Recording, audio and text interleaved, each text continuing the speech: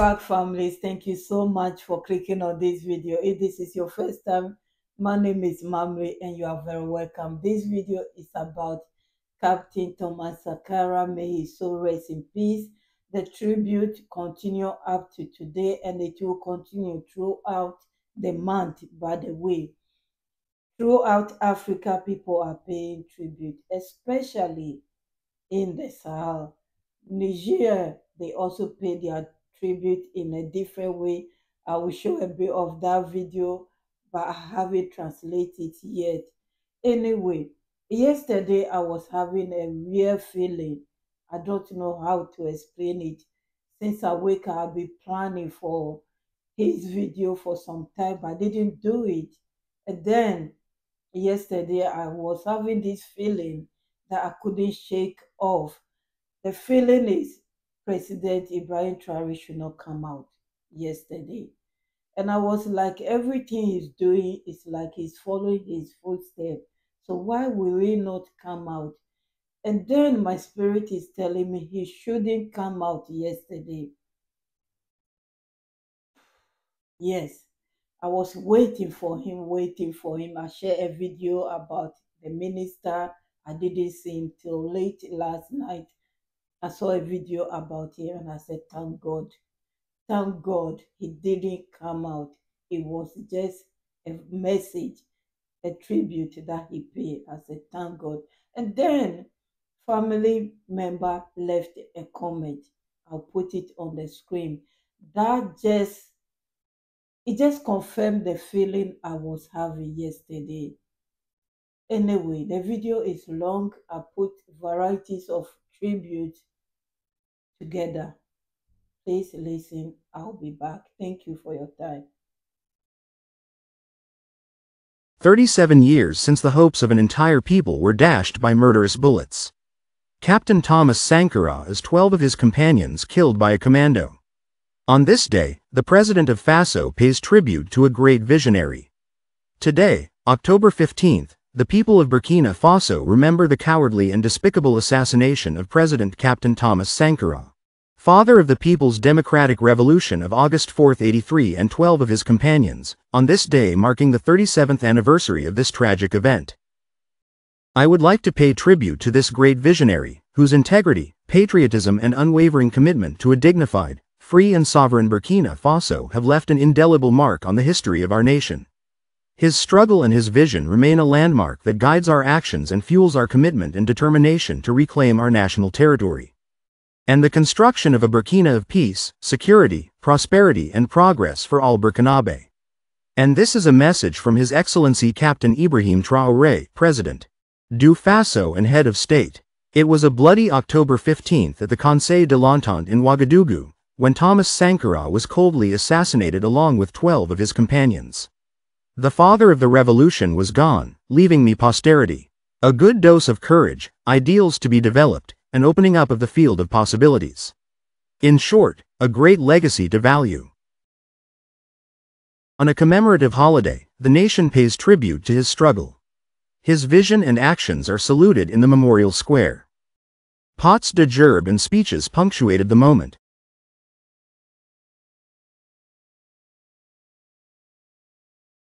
The nation pays tribute to a denier, son, a hero, Captain Isidore Newell Thomas Sankara, assassinated with 12 of his companions on the very spot where the ceremony is being held.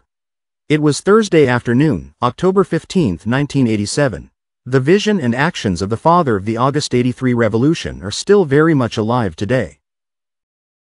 We pay tribute to a symbol of resistance against Western imperialism and its many local valleys. It is now 37 years since this emblematic figure of Pan-Africanism left this world. Despite the official and unofficial strategies and stratagems orchestrated to methodically erase his memory and history, it's clear that Sankara's vision and ideals still resonate powerfully around the world, and his legacy remains an inexhaustible source of inspiration for us all. Indeed, the man we lost on October 15, 1904-27 made a lasting impression. Thomas Sankara was not just a leader, he was a visionary. He was arriving from a free African continent where people could flourish unhindered. His struggle for the autonomy and development of our country, Burkina Faso, his commitment in various fields in general and to women's rights in particular, and his audacity in challenging the structures established to keep us in colonial dependence, make him an indisputable hero. 86.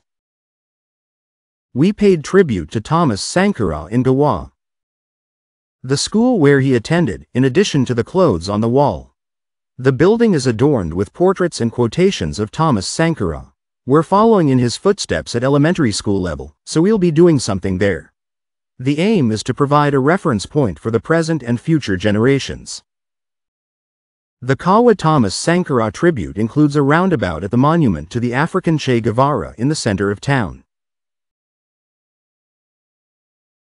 The square is equipped with electrified gates, and Paris also features portraits and a citation. And these actions are part of the second phase of the Days of Patriotic Commitment and Citizen Participation.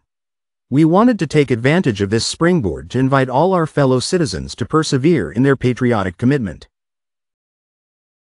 All these works are financed by a private individual who loves both Thomas Sankara and Captain Ibrahim TRAORE. The donor wants to remain in the shadows.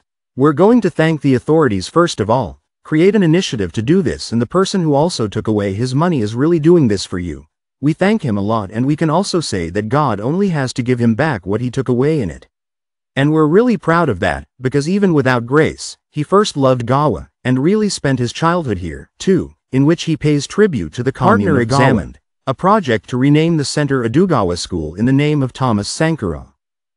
Families, you listen to all the tributes, the school in particular.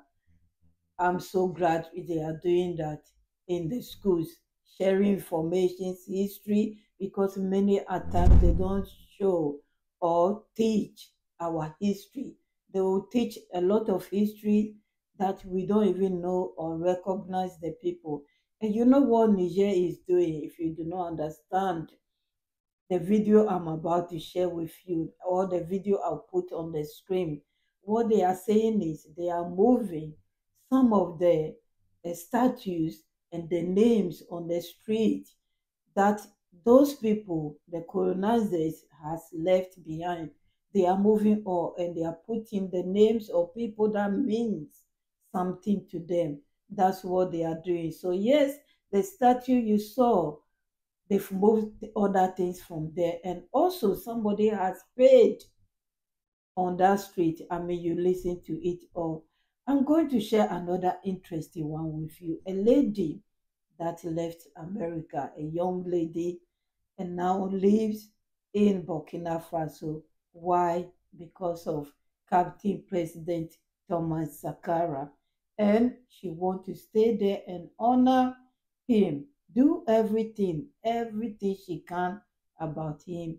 Reading the subtitle, I didn't understand it well, but after I've translated, I said, oh no, it was Africa Stream. Africa Stream. Yes, that's the name. That was their channel. Please listen. I'll be back. Thank you so much, family. In her own way, she decided to recognize and perpetuate the memory of Thomas Sankara. Born in the United States but of African descent, Ms. Richardson decided to return to the land of her ancestors to lead the fight for a dignified and free Africa. She has been living in Burkina for 3 years and is now co-founder of the Thomas Sankara Center. He doesn't deserve his name, Richardson. Born in California in the United States of America, he is of African descent. In her early 20s, Ilnem, as she calls herself, is a Pan-African at heart. For her, there's a heritage here to preserve. I was inspired and continue to be inspired by the legacy of Thomas Sankara and the struggles being waged by the people of Burkina Faso. I came here because I saw that Burkina Faso had the potential to be the cradle of Pan-Africanism, which is the struggle for the liberation of African women throughout the world. My love for Africa, the land of my ancestors, strengthens my determination to fight for a freer and more dignified Africa.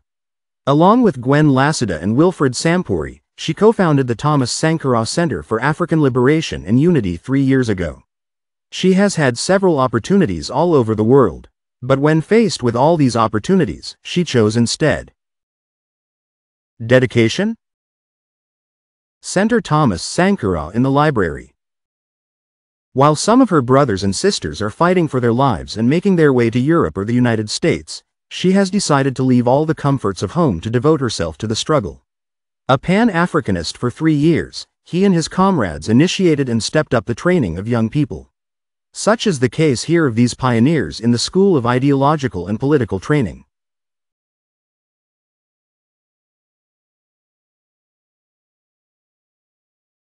In this center, for example, nearly 400 Pan-African books are available to readers.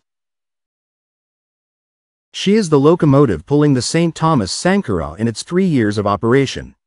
We're really a model of a fire that works, of a movement that works, because somewhere, her experience, her commitment and her address book are also at our disposal to help things move forward. Richardson is a journalist by profession, the medium to which she belongs.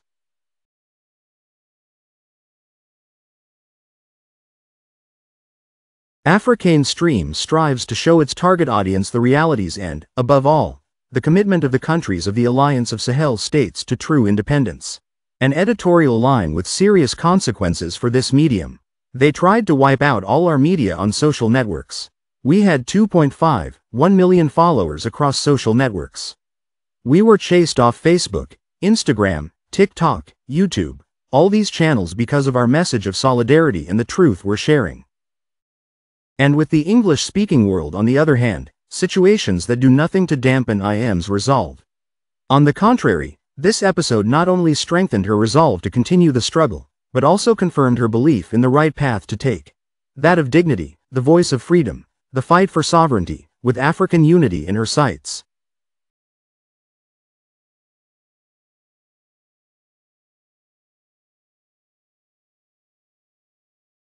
Thank you so much, families, for your time. The video is long. I will leave you here. God bless you all. Credit to RTB News.